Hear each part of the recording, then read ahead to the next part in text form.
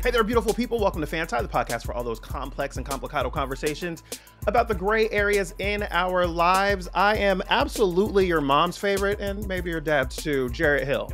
Well, how you doing? Okay. And I am entertainment journalist, editor, authoress of We See Each Other, a Black trans journey through TV and film, out May 9th. Tre'vell Anderson. Coming up on the show today, we're going to talk about the degendering of award show categories. That'll be fun and interesting because I'm sort of kind of an expert. I don't know if you've heard about that, Jarrett. Did you go to school for that? Yeah, I did a little something. Maybe not for that per se. I am a sociologist by training, okay? Stop trying to play me. Okay? Well, I mean, there's always a Stanford reference like right around the corner, so I just want to make sure we get it in there. It's coming. Stay tuned. But first, we are going to get in our first segment. We have a tough question for you all. The first tough question of the season. Take it away, Jarrett. Yeah, so it's award season, and for us here in LA, that means that we're going to a lot of awards events, and whether they're awards nights themselves or the receptions that precede or follow them, there are a lot of things to attend and a lot of outfits to wear. So more specifically, I mean that there's a lot of outfits to fit into or to be hugged in or, whatever it is, depending on how you get down and what you're going to be wearing.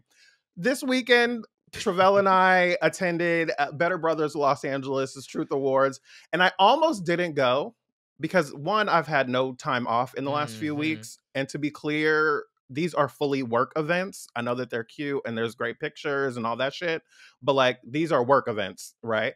A bitch is worn down after 3 days with no time off, but I also didn't feel like I had something to wear that I'd feel good in.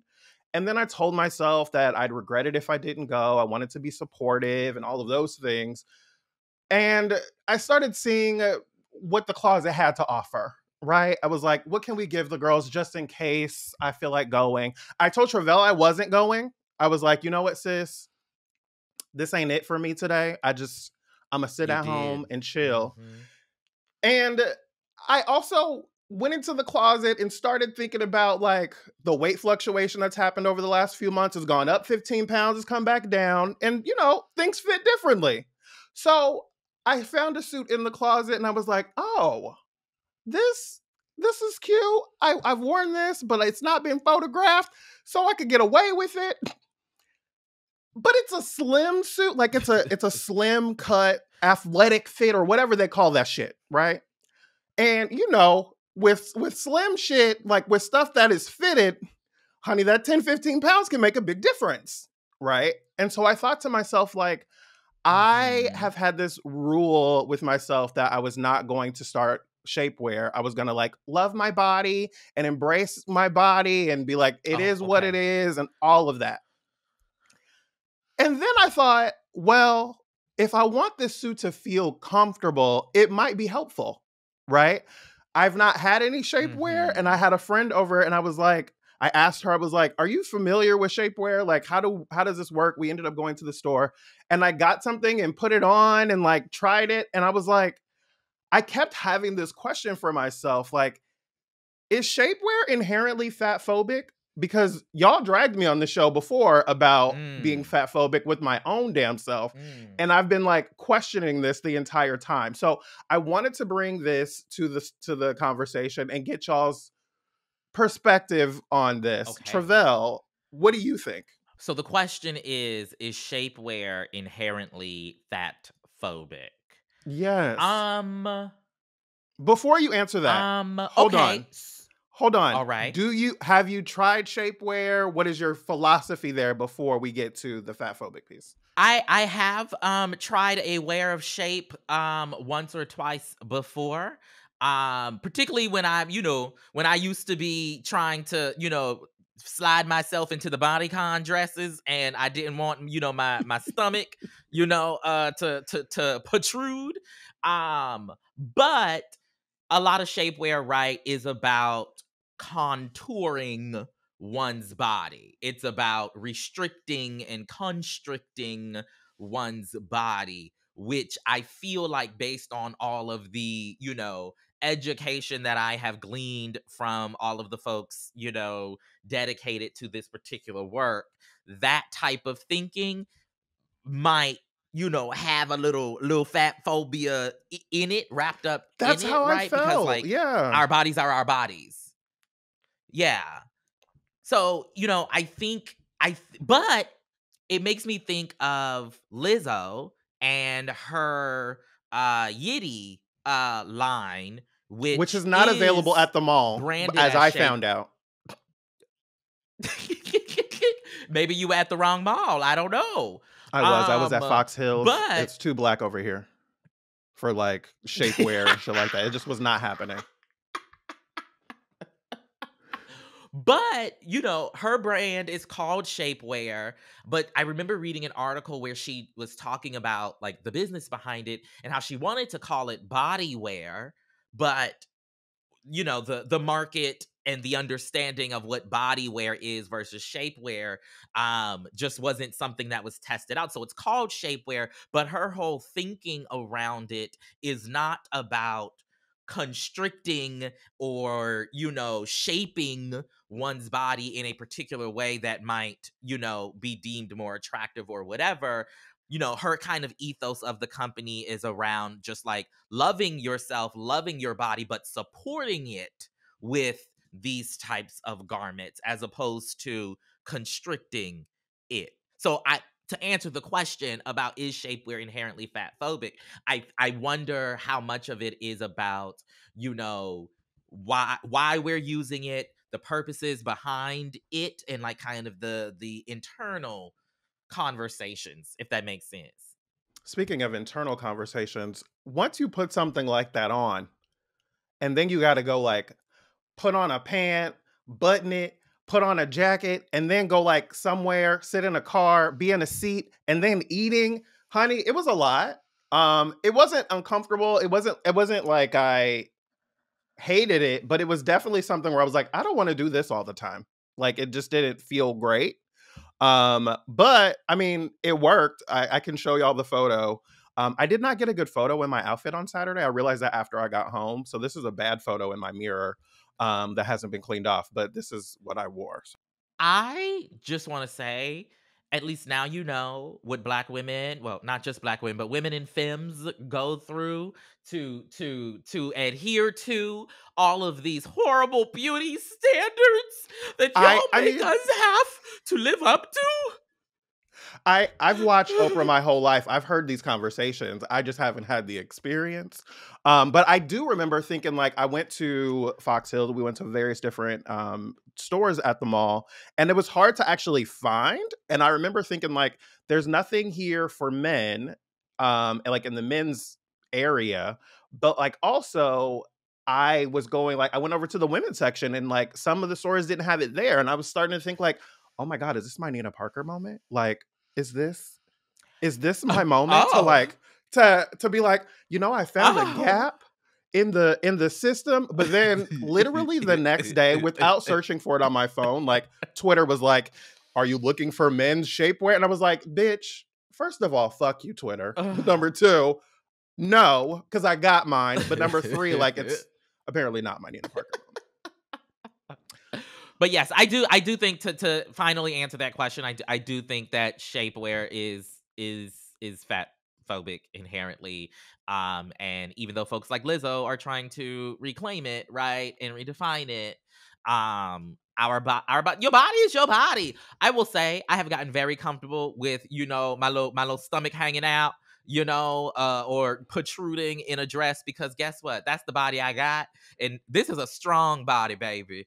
Okay, and if you don't like the way you show up, honey, then you don't like strength, because this body does whatever I need her to do. Okay, let me calm down. All I was right, gonna all say right. that's Let's about go to take a on to the left-hand break. turn at any moment, and I just want to like go head on and move forward. Coming up after we pay these bills, we are going to get into the growing conversation about the degendering of award shows, and I've got one of the industry's best insiders to give you some perspective. Let us know what you thought about this conversation on social media. FANTI's coming right back.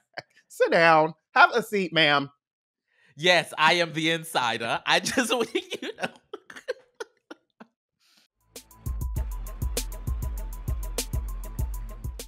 Oh, yes, honey. Spring is about to sprung. Okay, and there's nothing quite like a fresh start. And what better time to freshen things up inside your home as well? Brooklinen has the home essentials that you need to step up your space and step into the new season. Brooklinen's classic and luxe sheets, all right, are made to meet the needs of hot and cold sleepers and always look as good as they feel.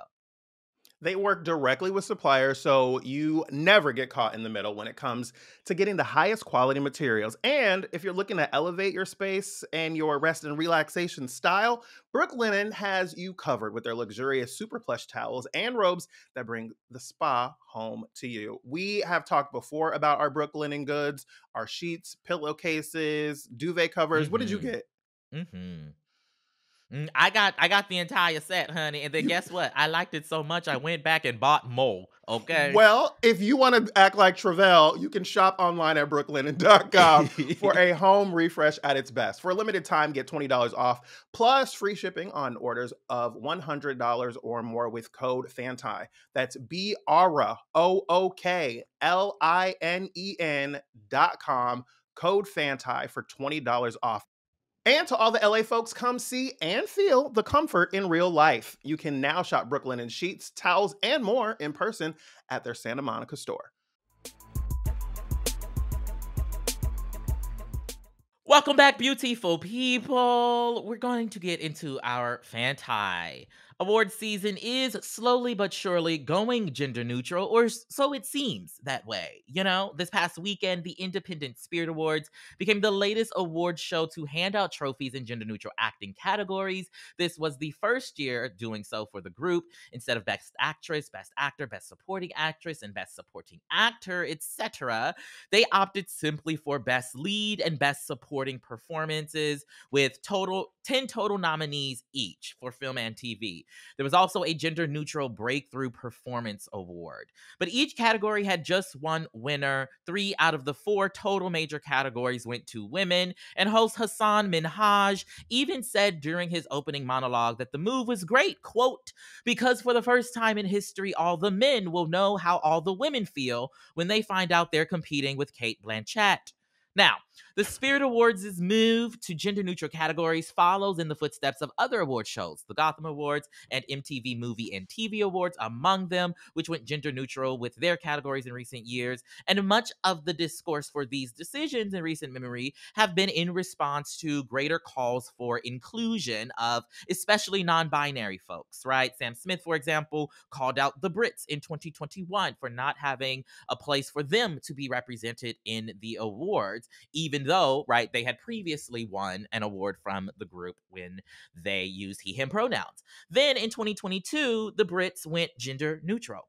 But the debate around gendered categories at award shows is much older than, you know, this new age. Back in 2012, for example, before we were talking in mass about gendered categories and their exclusion of non binary artists, the Recording Academy, those are the people who do the Grammys, announced a sweeping overhaul of their setup, including the removal of all gendered categories. Despite this, many questions for whatever reason, still remain for lots of folks about this idea of degendering award show categories. And so we are going to give it the FANTI treatment today. But to get us started, Mr. Hill, I'm putting you on the spot because this was not here when we produced the episode before. I know, I FYI. just saw What like, is oh, your we're doing this. keep you on your toes? Uh-huh. Listen, okay. What is your favorite award show moment? What comes to mind most immediately when I say award shows? With my favorite, the first moment that comes to mind when I'm put on the spot like this, would be the Academy Awards. Like, it's for a long time I've had this like dream in my mind of hosting the Academy Awards, specifically the 100th Academy Awards, in 2028. Um, What number I we at? We're at 96, I think 95, something like that this year. All right, so y'all know what to do. Run it up. We got time. We got time. Right. We working it. We got time. It wasn't a specific win that I really enjoyed. I appreciated the presentation. But like I think it was like 2012, 2013. It was, I know specifically Hugh Jackman and Anne Hathaway were a part of that open. I think they hosted that year. But what I loved Mm, was Mhm. For the actor awards, they had previous winners come out and present the awards. So like for best actress or best supporting actress, it's, you know, Whoopi Goldberg and Oprah Winfrey and like all these different people come down and like they talk about each of the nominees and their work and like what was so fantastic about their performance. And then they announce the winner, and the person comes up and is kind of like welcomed into this club of Oscar winners. And I just thought it was a really beautiful way to do it. As a producer, it gave me anxiety because I was like, this is Mm. a really long way to do it. But that's my favorite like award show kind of moment that comes to mind first. What about you? You know what's funny about this? Imma give you my answer in 3 seconds. Oh But God. what's funny about this is based on our 2 examples of, like, the award show moments that came to mind most for us, y'all will be able to get a good idea of just how interesting this friendship is, Oh God. because the Now I'm award show nervous as moment fuck. that I'm going with the award show moment that I'm going with is, the BET Awards hosted by a one Monique, Oh my okay? God. When Yes. yes, I you know know it. exactly You what this know it. is. You know it. Absolutely. When Monique hosted, she hosted twice, and she did this Beyonce So good. inspired dance. There was a little Usher tribute, and she had all of these, you know, big girl dancers behind before The original Big Girls. before Lizzo. Yes. Listen, before Lizzo was out here with her, you know, big body Benzes behind her, Listen. Monique was on the BET stage carrying. I also want to shout out 2 Tons of Fun. If we really gonna take it back, take it back, take it back. That's your music history. Look that up. What But that's my favorite award show moment. what I appreciate about that moment is like to do Beyonce in front of Beyonce. I Big mean, purr. listen, that takes Big some purr. guts, right? And I loved it. And she murdered it, right? Like hair toss, cap Absolutely. choreography, the short little skirts, like it was fantastic. I love that moment. It's so good. It's so good. Okay. Absolutely. Absolutely. I kind of want to get into like the complex and complicado of this, right? It's not quite a fan and anti for those of you who've been listening to the show for a while. Like we were trying to make this a fan and an anti, but it was just not really hitting. It is much more complex and complicado. I've been Mm-hmm. joking with Tre'vell that I'm the straight man on this show, not to be confused with the Mm. heterosexual guy on this show because that's a different Hate that thing. for you, friend. Listen, right? Not that, right? But like I recognize that like I'm I'm the one in this conversation that is coming to it a little with a little bit less experience in this conversation. You have obviously been kind of working on Mm-hmm. this kind of these kinds of changes that have been happening at award shows. But when I'm thinking about the challenges that could come along with this, right? First of all, I know that there is a conversation for folks about degendering awards that really tends to skew toward men. I was looking at some data that said that if we look at the Oscars all the way up to 2015, when this piece was written, that like 17% of nominees had been women, right? And like the Mm-hmm. number of women in the industry, whether we're talking about film or television or music or whatever, is significantly less, right? We talk about working in a male dominated industry. And I'm curious how the factor of men being so prominent in positions of power, in voting, in you know the trades and all that, how does that affect the idea of Mm-hmm. degendering the awards and it being a level playing field for women? So I'm gonna hit on your question directly in a moment. But I think it's important to first say that the issue with gendered award categories, um, as many people see it, many non-binary people and other people, is that if you have gendered award categories, what then do we do with the non-binary folks? Right? Mm, What category do they go in? Right?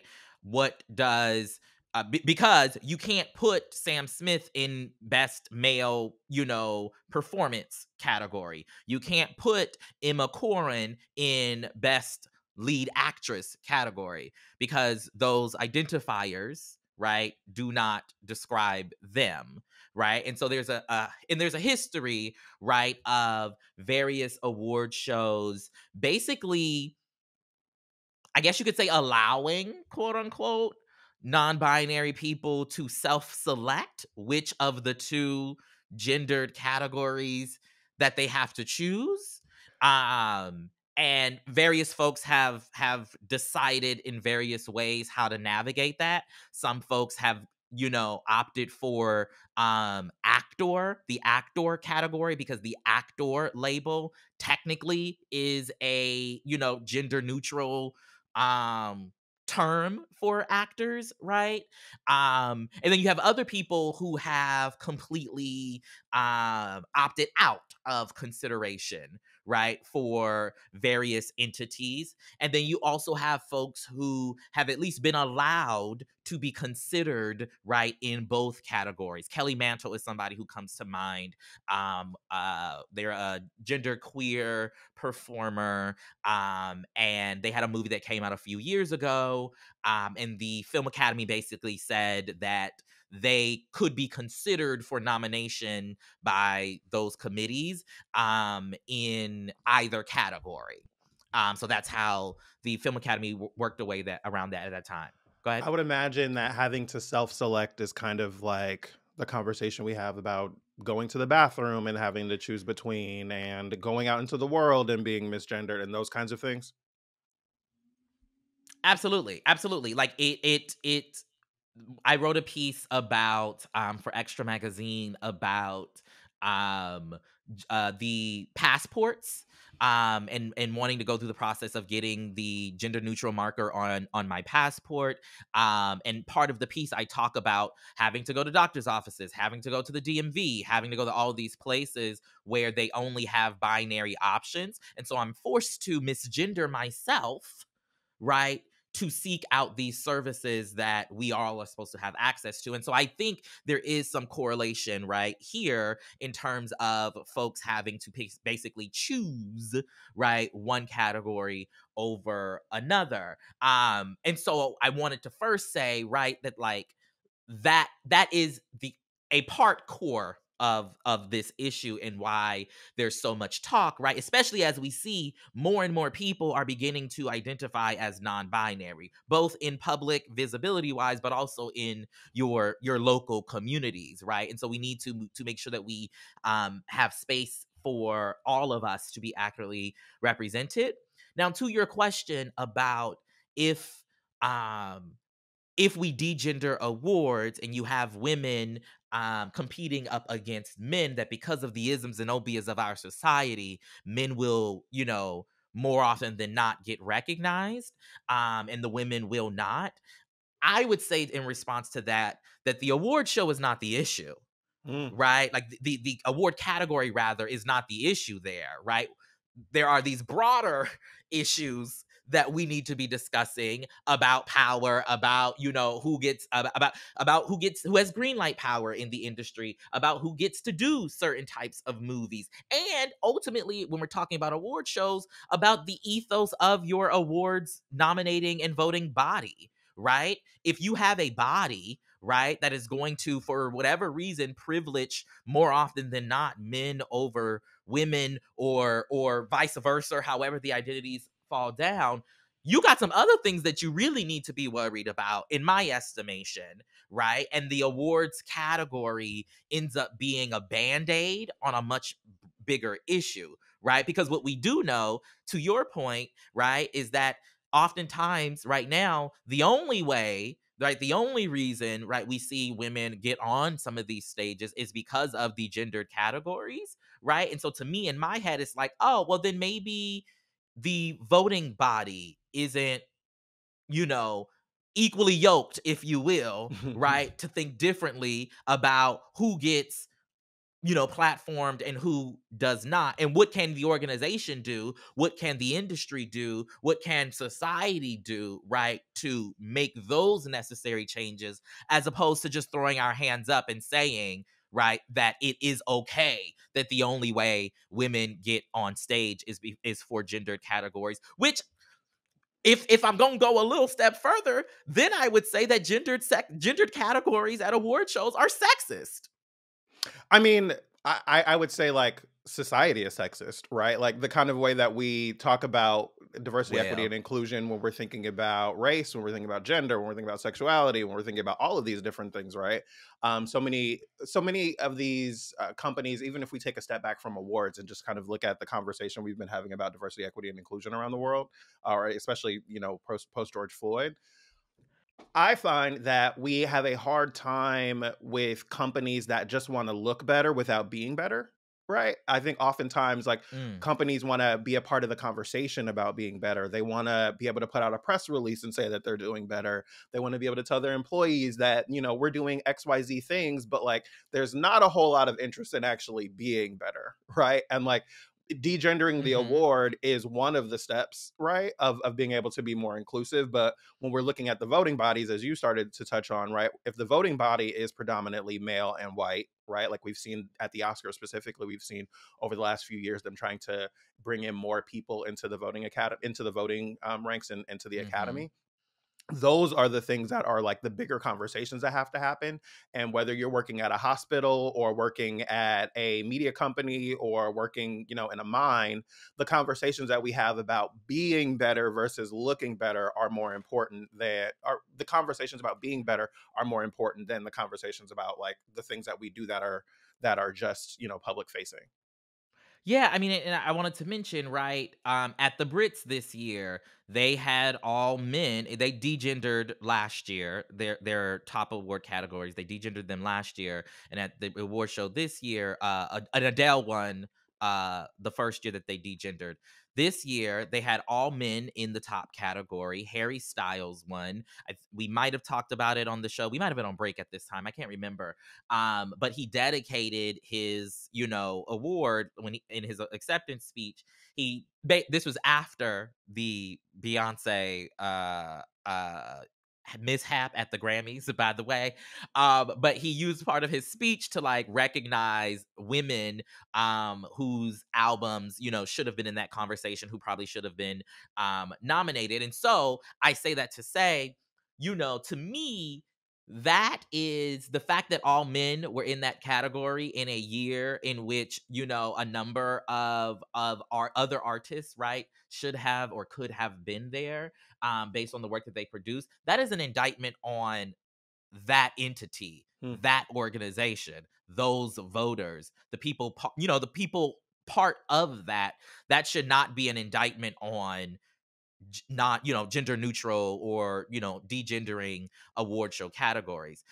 All of this being said, okay, one of the things that I think is important to note is that how the collapsing of these categories, it does mean that less awards are given out, right? So Which, like, on the one end, okay, listen, that's one of the positives, right? The Oscars don't need to be 3.5 hours long. The is it a Grammys don't need. positive? I think Oh, I think it could be a you're positive, talking about the right? time. Listen, because I mean, you and I have gone to a number of award shows, even in the last week, right? Yes. And so I they tend to be incredibly long, even if there's a handful of awards. Like award shows are always too long. One of the things that we always talk about when I go to New York to host Vision is like we are about a 90-minute show. We are tight, right? We're not trying to be here all night. Nobody wants to be sitting in these chairs or at these tables for hours and hours and hours.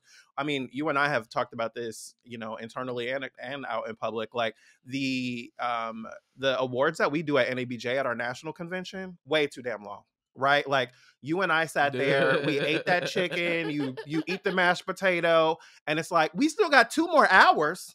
Like, are we naming off all of these nominees? Like, what is happening? That is something that I'm constantly thinking about. But I also want to point out, like you talked about the Brits degendering their awards and Adele winning and then Harry Styles. And I could see someone being like, oh, well, like if Adele won, right, then it's not a problem.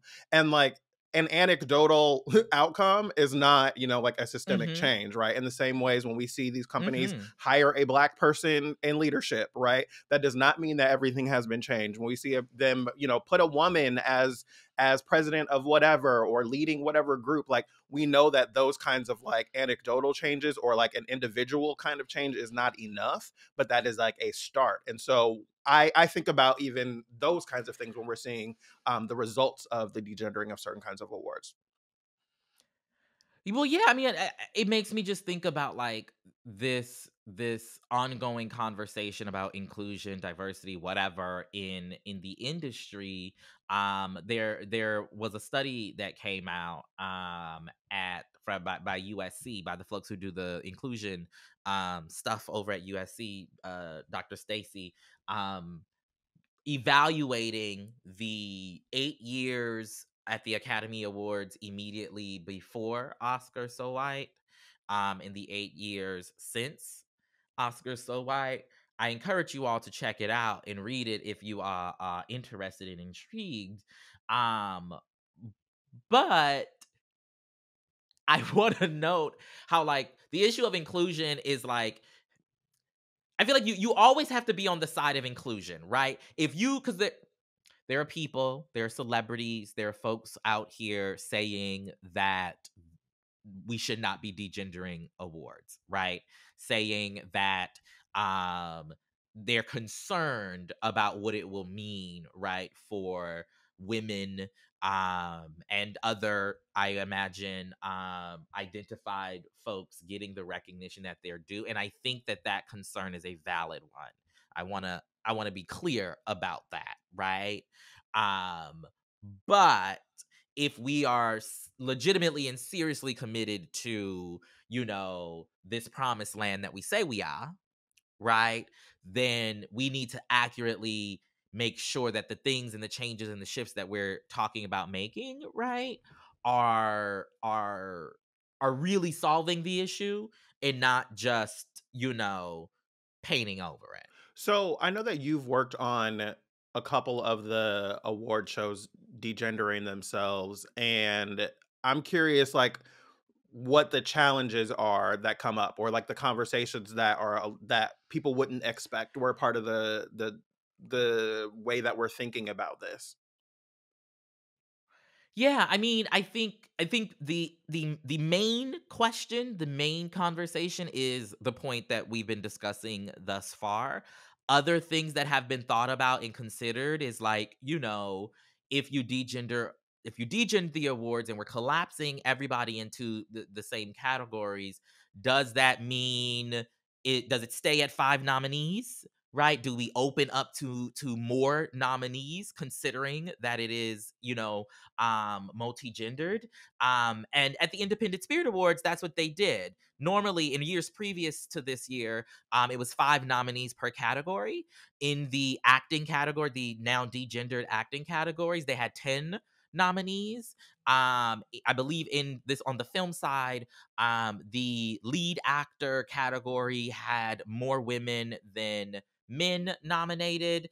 There were no non-binary identified folks in either category, but it had more women than men nominated. And then in the supporting category, it had more men than women nominated. Out of the total categories, I think I mentioned this earlier, 3 of the acting awards went to women, all women of color. Quinta Brunson, Io from The Bear, Michelle Yeoh from Everything Everywhere All at Once, and then the supporting went to a man. So, right, this is their first year.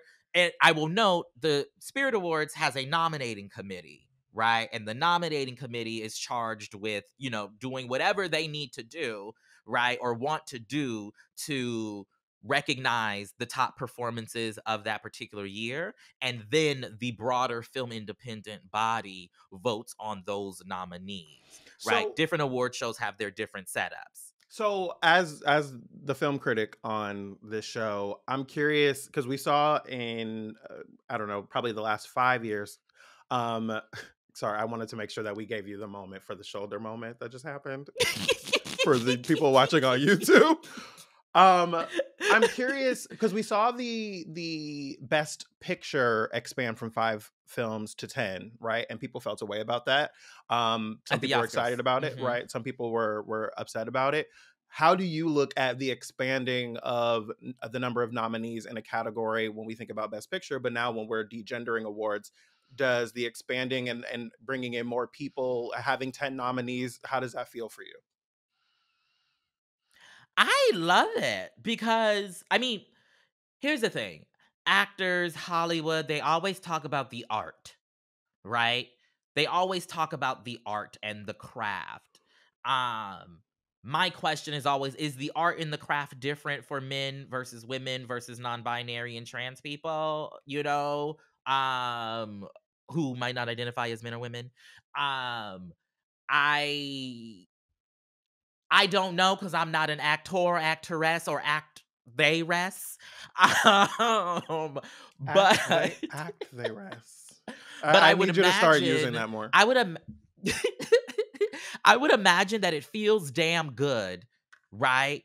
To be, um to be actually, I know based on Io from The Bear, who won, the supporting, I believe, supporting actor in a TV role or whatever at the Independent Spirit Awards, has talked about how cool it was, right, for her to be in a category up against her co-star, right, and to win, right? And what that means, one, for the work that she's done, but also for their relationship and all of that.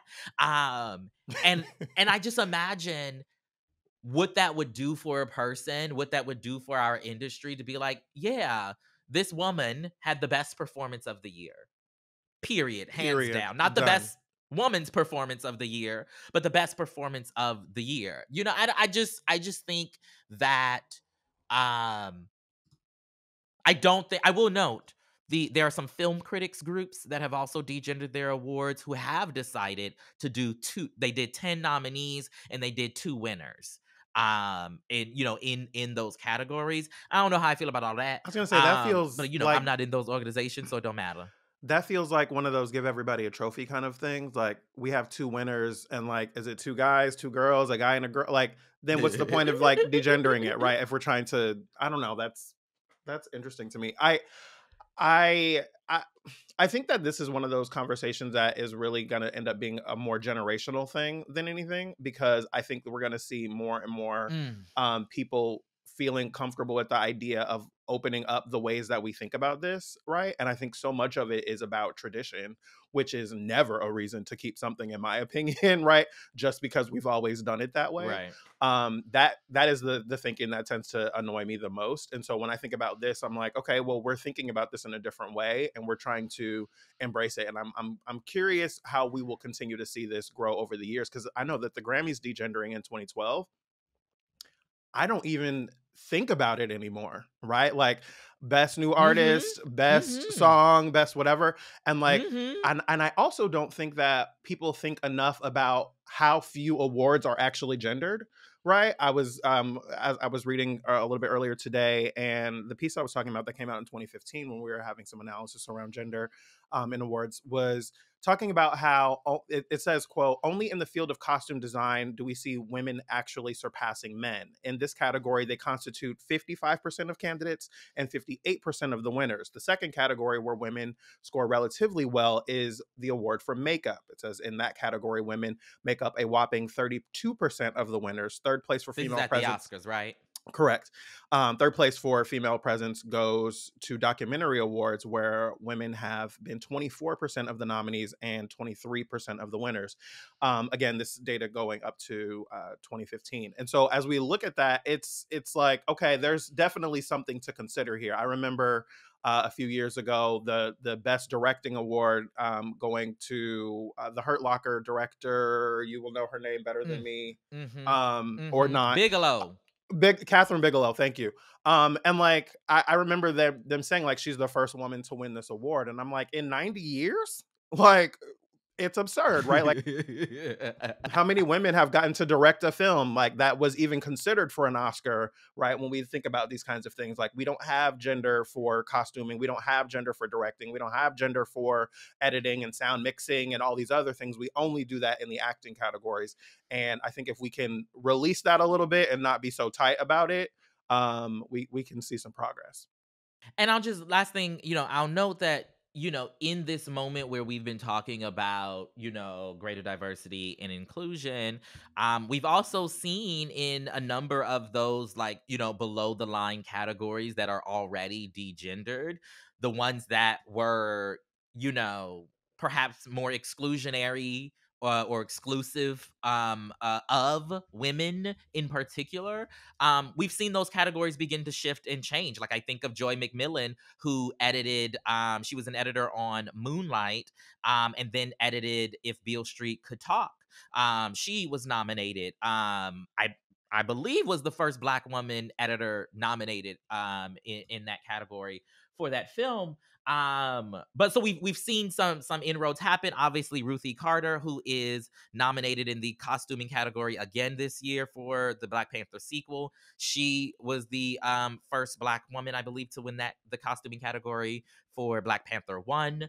And so like we're seeing shifts and happening. I just wanted to, note that. But you're right, there are other categories that don't have this gender Most kind of categories. stipulation. Yeah. Well, yes, most Do categories. you want to Absolutely. explain what below the line is before I tell the people we're going to break? Oh, below the line means, folks who are not on camera for the most part. They're like, your crew, the people who make a movie happen that you never hear about. Those are the below the line folks. Yeah, I did a Google, like I know what it means, but I'm like, oh, where does that come from? It comes from budgeting and like the way that certain things are above a certain line and below a certain line or whatever that means.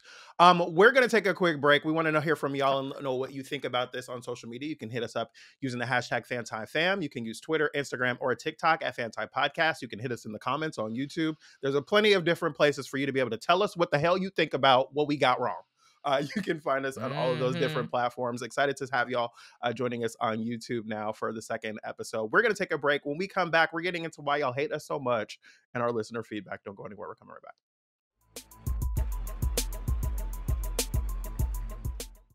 Oh, I hope they've got the bread bowl. Have you seen the bread bowl at this place? Mm-hmm. Good evening. Welcome to Maximum Fun. Have you been here before? It's her first time. Very good. Might I recommend our special? Oh, please. Can I interest you in the Max Fun Drive? I'm told they're cooking up something quite extraordinary this year. I've heard about this. With limited time thank you gifts for new and upgrading members? That's right. We'll take it. How would you like your episodes? Can I get them excellent with new Boko on the side?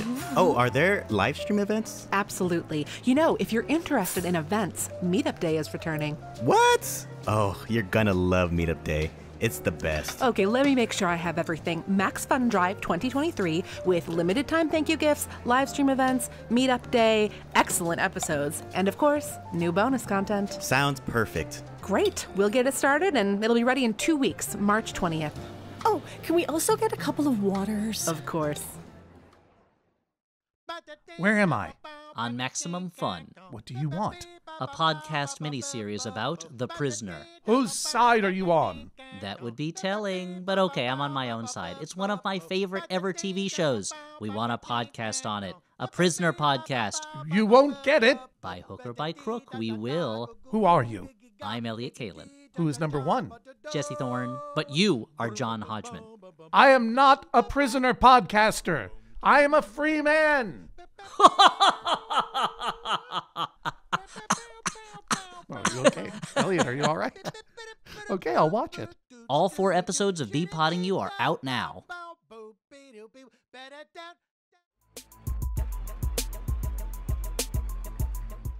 Welcome back, beautiful people. We're going to get into our listener feedback segment. This is our opportunity to read out your letters, your thoughts about, past episodes, things that we've said, things you want us to say, all of that.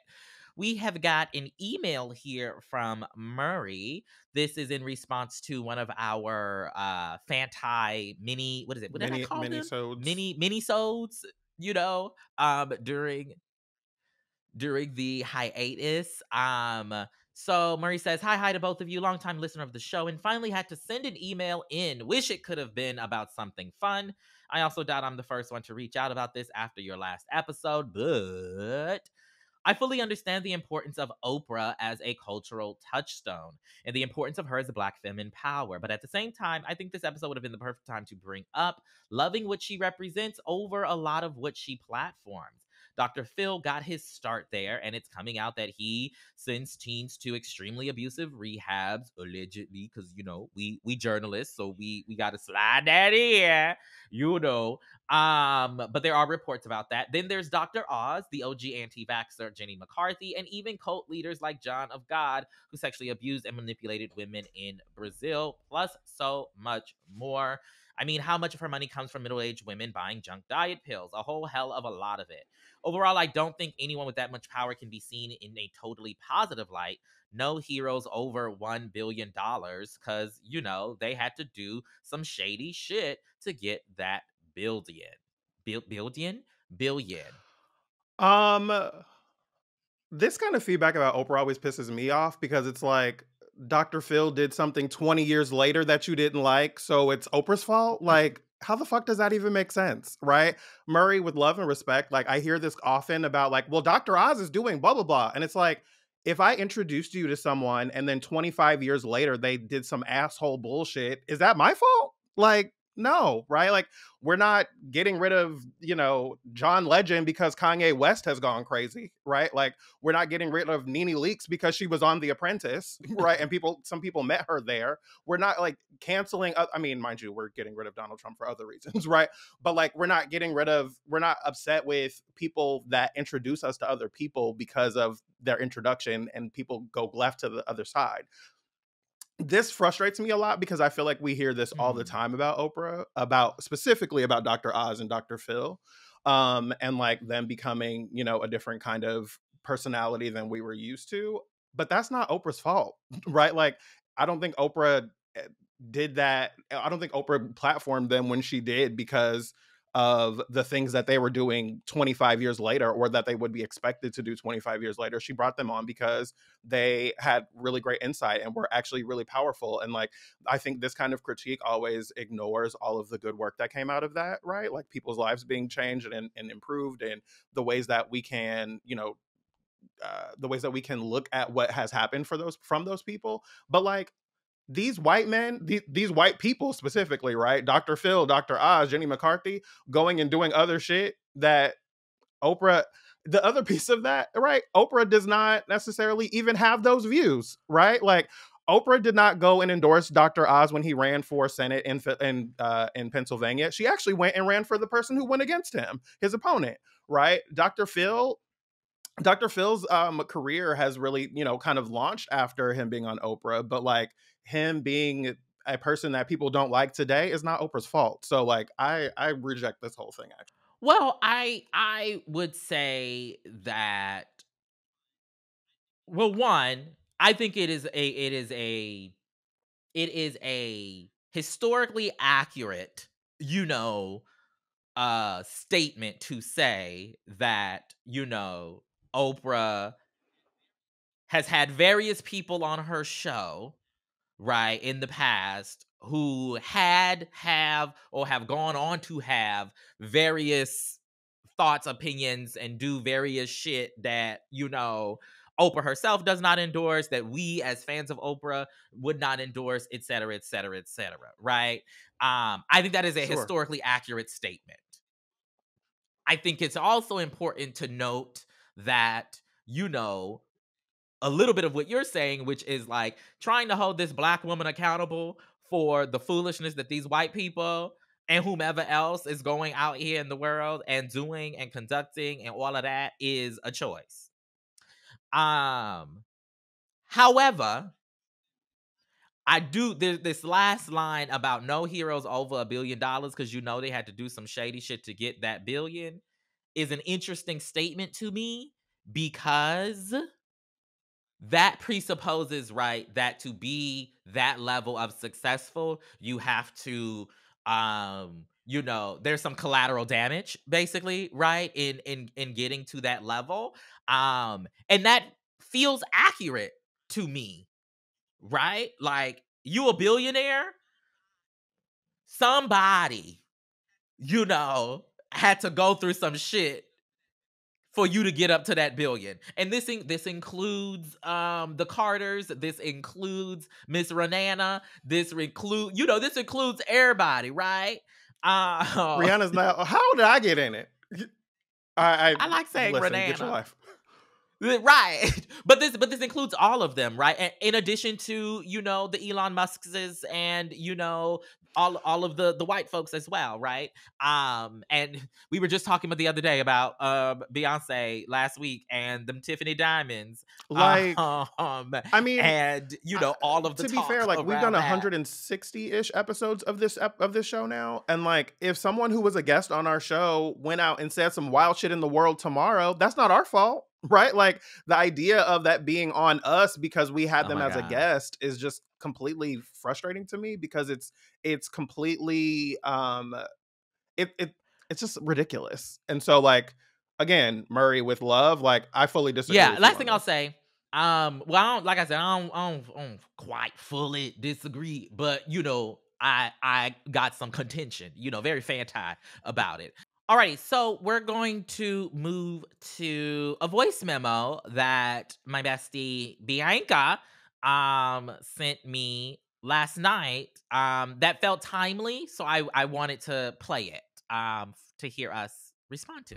I have a FANTI question for tomorrow. So we are getting reports of deaths from Glorilla's concert that happened in Rochester, New York. There was apparently some sort of incident there, and people were afraid, and there was a stampede, and now 2 people are dead, and other people are injured. And this is kind of following like what happened with Astroworld last year, and Travis is still like on trial for that or going through the legal proceeding for that.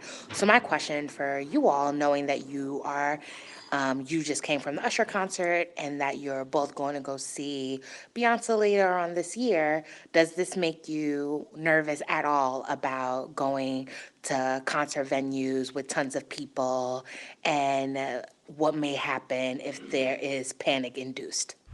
So Bianca just outed all my business. Yes, I was You at the told us that Usher last concert week. in Vegas last week and got my life. All right. You did. You told us. Did Remember, I? you were telling Okay, us I in the future forgot. past we're going tomorrow. Yesterday. So I have not made the decision if I should say that they never emailed me back about a code for getting Beyonce tickets, which I took really personally. One conversation. So I technically don't have tickets yet, but I do feel really confident that I'm going to be there. But with an asterisk, right? Like I've been trying not to say this out loud, but like you asked specifically about Beyonce, and like I'm really concerned about this tour, right? Like this album, Renaissance specifically, these people are going to be at this concert high as a fucking kite, right? Everybody, not everybody, but there are going to be a lot of people on a lot of things at this award show. I mean, at this concert. And I keep thinking about how we keep seeing like more instances of like people interrupting concerts, people going up on stage, people grabbing people and doing wild shit. And like, if I'm very honest, I'm actually concerned about what to expect at the Beyonce concert with people losing their fucking minds. And so the part of what we were talking about was like, you have tickets down on the ground where you'd be standing up, for hours and hours. And I'm like, I'm not interested in being in like the standing room spot. Like I get that it's very close to the stage and you can see, the sweat on her brow or whatever, but like standing there for hours and hours with people who are going to be moving around and bouncing and shrugging and all that shit, I'm unsure. Like I would love to be in a box somewhere that is catered, right? Looking over the thing with the screen. Like I don't know that I need to be that close because I'm concerned about what that's going to be like. I I think that people are going to be on the same substances that they would have been on for any concert. And I I'm the type of person automatically when I go to spaces, I'm immediate any space, a restaurant, a movie theater, a concert hall, an award show. I'm looking where my Listen, exit's at. Okay. How, what's the I'm that's just me. That's just me naturally. That's how I was raised by Melanie Carter. Okay. Right. And so that's all I've always been alert in that particular way. I have not thought about the potential for, panic for whatever reason at any of these things. To be quite honest, because I go to too many large group things. And if I'm always concerned and worried about the potential of some sort of traumatic situation happening, I'll never be able to experience and enjoy, So I want to be clear. what is there. And I'm not So to be interested in clear, that. I don't mean I feel this way every time I go somewhere, right? Like I don't feel that.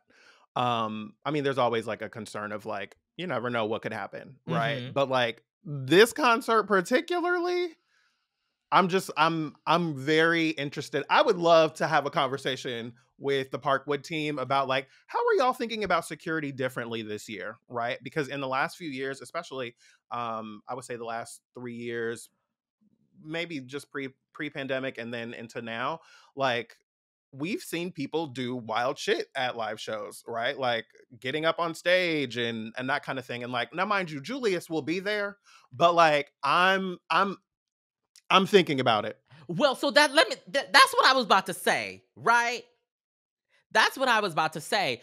Our girl Beyonce has already been through the people jumping up on stage, the people grabbing her hair getting caught in the fan, her falling downstairs. She's navigated so much already.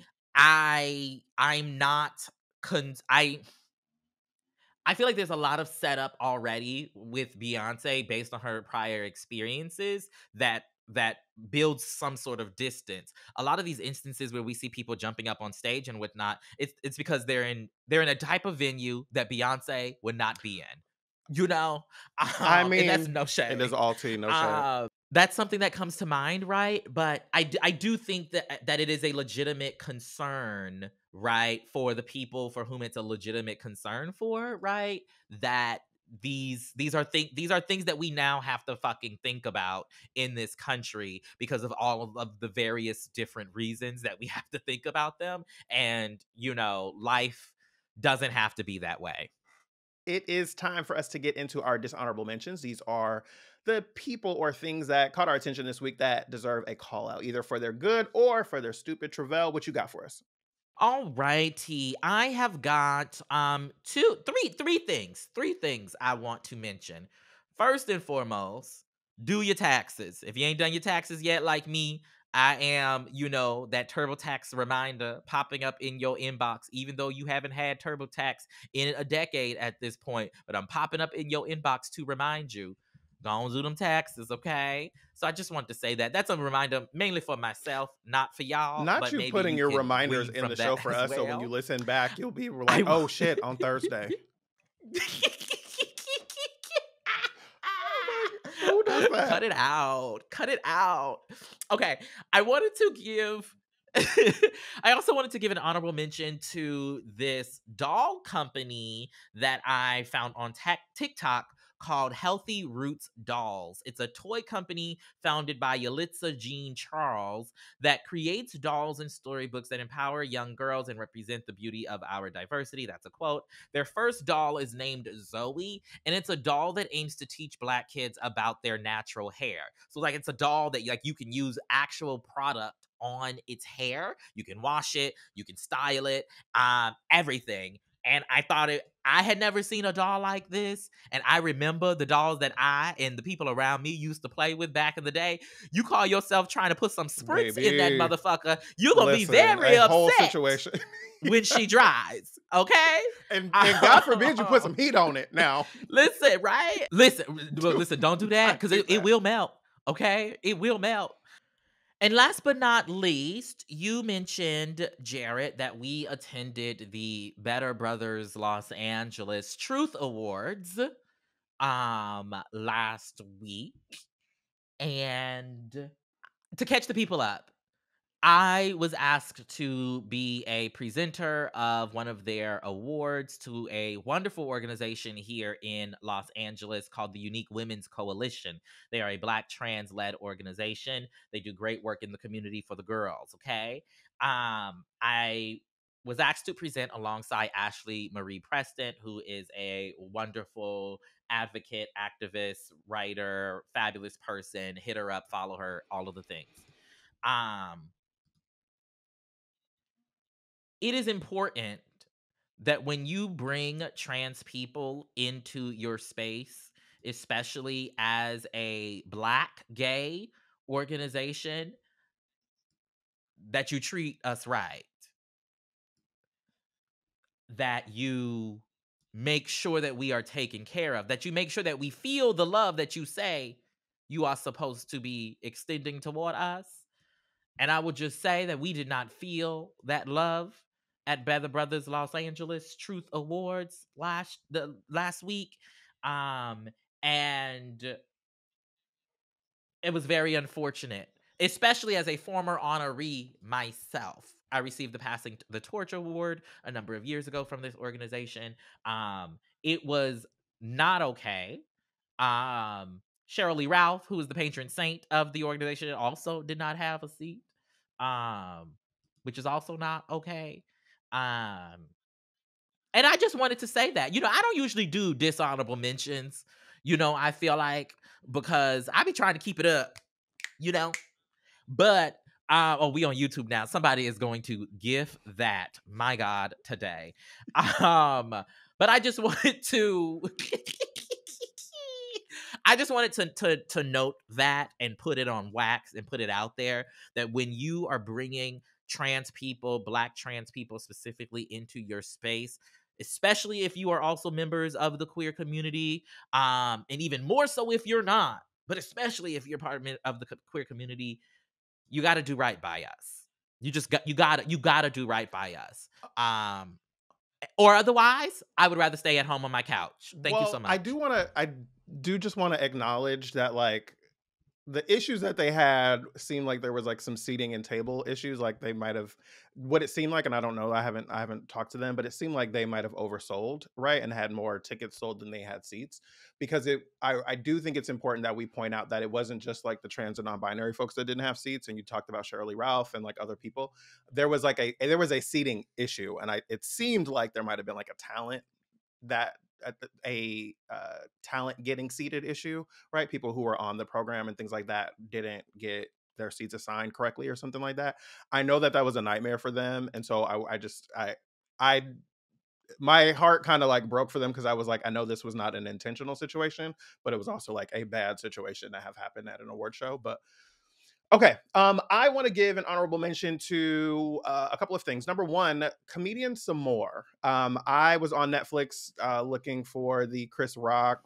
What? What was the face? What was the face? No, what was the face? No, because we're on YouTube now, so people saw the face. What just happened? I know, right? I made it, and then I was like, God damn it, we on the camera now. No, I would like you to finish. I would like you to finish your honorable mention, and then I will respond. So I was on Netflix to for whatever, I was looking for the Chris Rock thing and then other stuff, and like I saw Samore had a special, and I was like, oh shoot, Samore has a special. And I remember Samore from, years and years of like Comic View back in the day, and her own stand-up specials, and the Queen of Comedy, and all those different things. And so I was excited to see her. Her new special is called Queen's Chandelier on Netflix, and it's funny. It is like, she is giving what Samore gives. If you're a fan of Samore, you know her brand of comedy.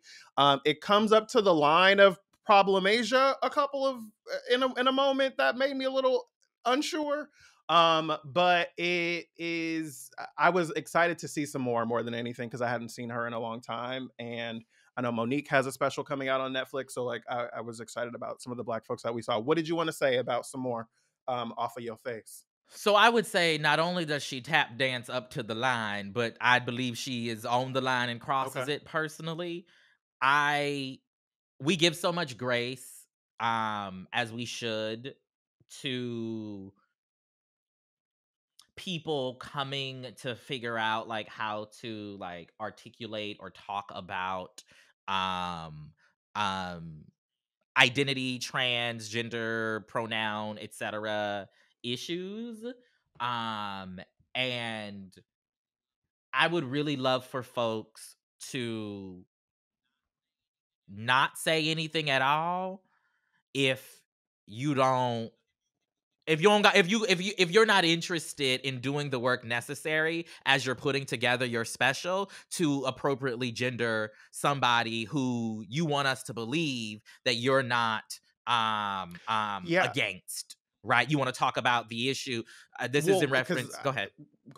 I was gonna say this is in reference to a joke or series of jokes, or discussion points, I should say, around the Wade unions and their child Zaya. And you're right, Samore is a comedy legend. I also watched the special off of the strength of her being a comedy legend. But she misgenders Zaya over and over. And Yeah, I I just want saw to it and note I that. thought to myself, like, I wonder what the level of awareness is here and how much of it is intentional and not. Not that it makes it okay or better.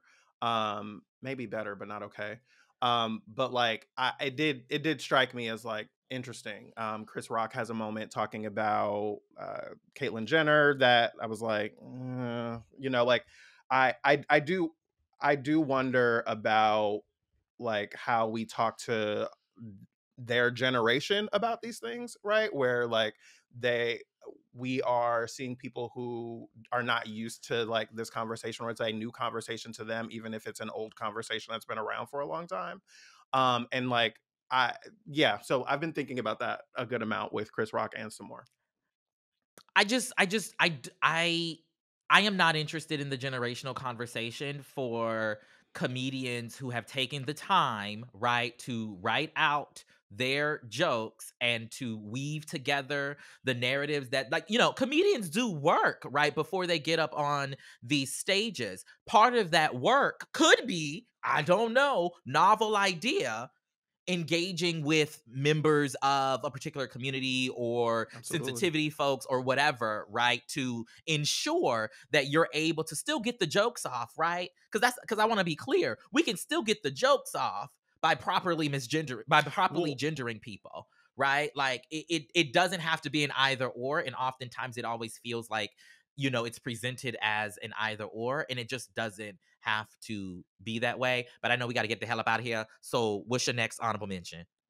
last thing I want to mention is I believe I've mentioned this on the show before, but it's like something that every month brings me a little bit of joy. It's called the Just Like Me book box. It is a box of books that I have gotten for my nephew.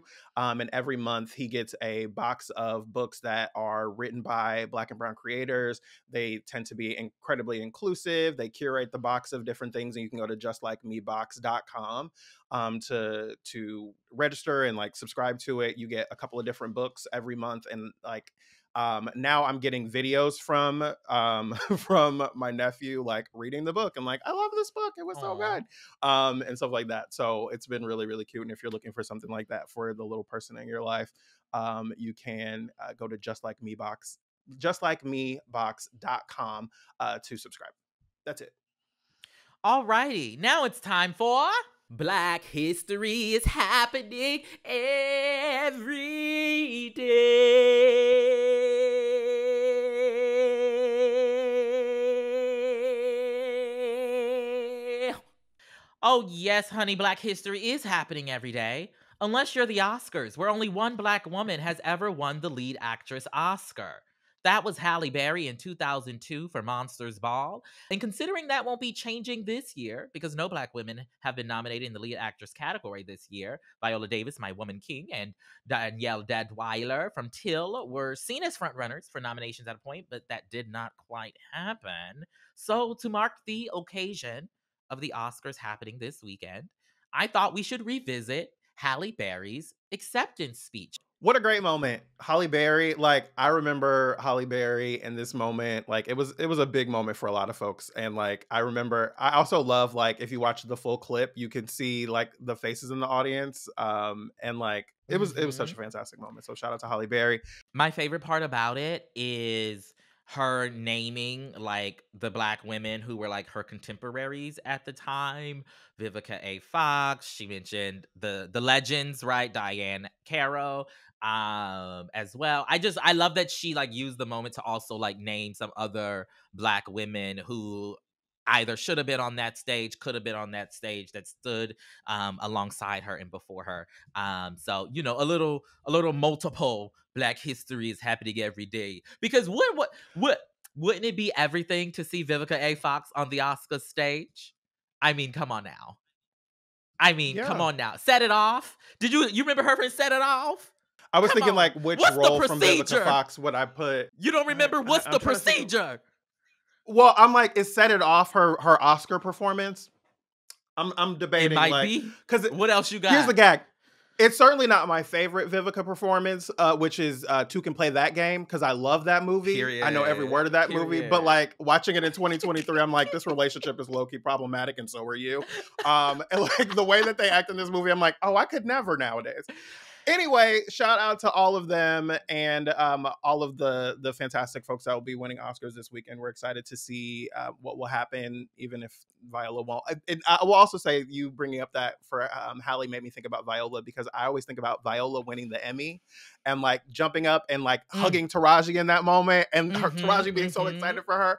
I feel like Black women do that uniquely with each other in a way that I really, really love and appreciate, and always like gives me goosebumps. So I appreciate that. We have been way over time. We appreciate y'all so much for joining us on YouTube, on your platforms, on your podcasting platforms, and wherever you get the show. We really appreciate it. If you want to check us out on YouTube, you can go to fantipodcast.com. If you have a comment or suggestion about this week's show, we're at Fanti Podcast on Instagram, Twitter, and TikTok. Use the hashtag FantiFam, or you can shoot us an email at fanti@maximumfun.org. If you would like to help us make this show, okay, you got a couple extra dollars you like to support, be part of the Fanti Fam, you can do that by joining Maximum Fun at maximumfun.org/join. As always, our music is brought to you by the one and only Grammy Award-winning Corece. That's COR.ECE, wherever you get Slayworthy audio. He's got a new song out with the legendary, the iconic Honey Dijon, okay, so check that out. Our graphics are by Ashley Wynn and the folks over at Moon House Creative.